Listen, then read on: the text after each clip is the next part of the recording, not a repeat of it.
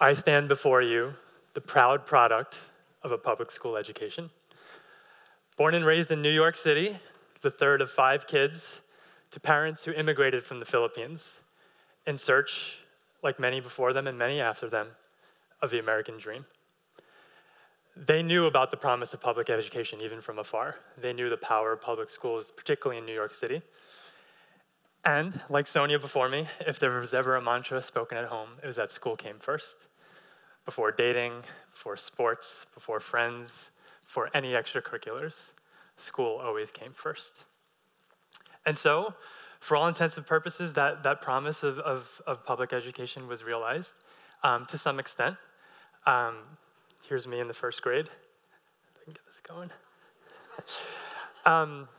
I mentioned I have 4 siblings, so among the 4 siblings, we have 2 lawyers, 1 PhD, and 1 medical doctor, all 5 of us products of New York City public schools. We owe so much, obviously, to our time there, and couldn't be where we are and who we are because of that. But earlier I said to some extent, because it wasn't all easy. I grew up at a time when rote memorization and teaching to the test and staying within your lanes was reinforced not only at school, but at home. There were inputs and there were outputs, and there wasn't much in between. The school at the time was not reinforcing things that we've grown to know and call global competencies. This ability to demonstrate and practice empathy, to be critical thinkers and problem solvers, to navigate the world through ambiguity, to understand the connections to the greater world around us. And so, without that preparation, as you could probably imagine, the next stage in higher education, I struggled. After the first year, I quickly found myself on academic probation, and I almost failed out of school. Luckily, through the support of friends and family and professors and academic advisors and counselors, I made it through. And not surprisingly, it was education that brought me back. I ended up volunteering and eventually teaching for a few years at our local preschool. And for me, it was this opportunity to nurture in these young students those very global competencies that I was only strengthening as an adult. This ability to see the world as much bigger than it was, to make connections, to ponder questions like, why is the sky blue? Why do we laugh? Why do we cry? You two are fighting over that same toy. How can we problem solve and figure that out together? And so, as I was volunteering and as I was teaching, the promise of education was becoming promising once again. So my next chapter in my journey, it took me to graduate school, where I was earning my master's in education. I was learning about how do you nurture the whole child, the cognitive, the social, the emotional, the artistic, the ethical parts of the child, so that they reach their full potential. You all know that we're living in a vastly changing world, and in order to prepare our students to be successful in that world, we need to really evolve how we're teaching. And so in my work as a COO of a national nonprofit called World Savvy, our team is really invested in how are you developing these global competencies, these skills, these values and attitudes in the very fabric of teaching and learning so that the students are ready to face these new realities. And so we work all over the country with public school teachers, private school teachers, charter school teachers, you name it, to develop these skills, these attitudes, these beliefs, these dispositions. And the results are phenomenal. I had an opportunity this past May to visit one of our partner middle schools in San Diego. And the students had been grappling with some of the world's largest issues by focusing on the United Nations Sustainable Development Goals. And we had been empowering their teachers through professional development and coaching to guide their students through a design thinking process to begin to address how these global issues are manifesting locally in their communities and take a stand, make a difference, take some action. And so I met a group of 7th graders who were studying sustainable communities, and they learned that they lived in a food desert. They didn't have consistent, affordable, regular access to healthy produce and food on a regular basis. And so what they did was they found a food truck that wasn't being used 2 days a week. They found some farmers who were always looking for more consumers. They married them together and created this business plan where everyone profited, and they would park that food truck in their neighborhood 2 times a week so that their families could benefit from that partnership. I met a group of 6th graders who were also studying sustainable communities and human migration, and they were noticing patterns in the changing demographies of their communities. And they said, these folks are coming into our communities. We can do better in how we welcome them and how we support them.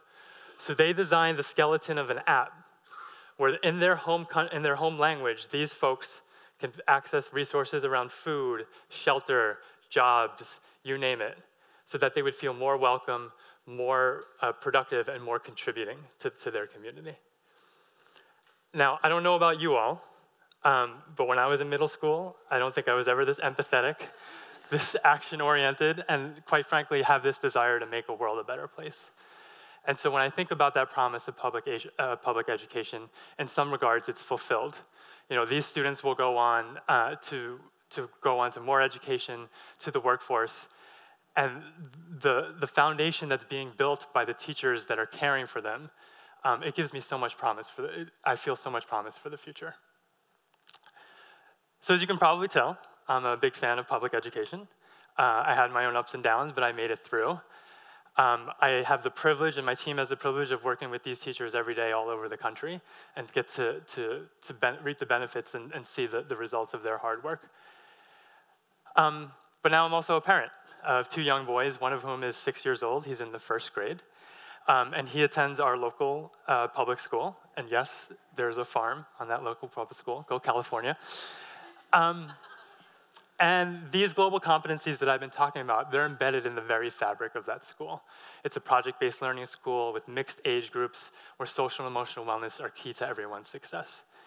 And the way that they're approaching teaching and learning is awe-inspiring.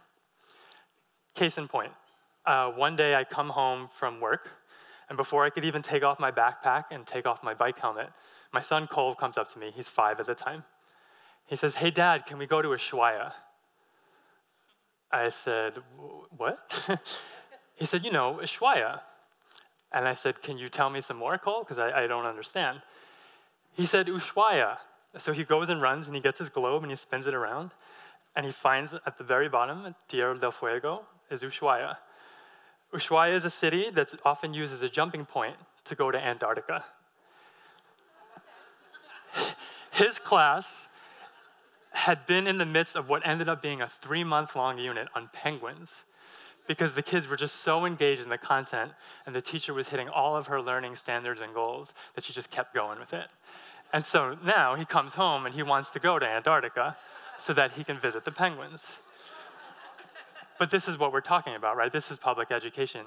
This desire to make connections, to understand, to see, to touch, to feel, to recognize that there's something much larger than you, but you can be part of that. To embrace the world and to traverse the globe with arms wide open. And so now I need to plan a trip to Antarctica.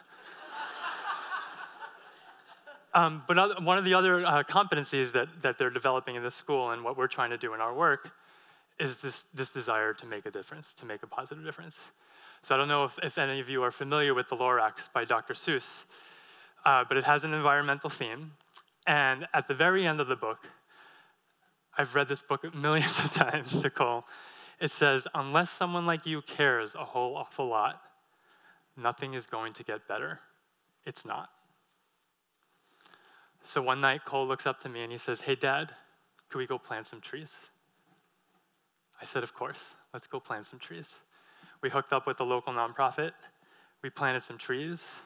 And I said to myself, that's what we want education to be. This ability to nurture in our youth and our students, this desire to engage and explore the world with ambiguity, with curiosity, with arms wide open. So when I think about the promise of public education, I couldn't be more excited. Thank you.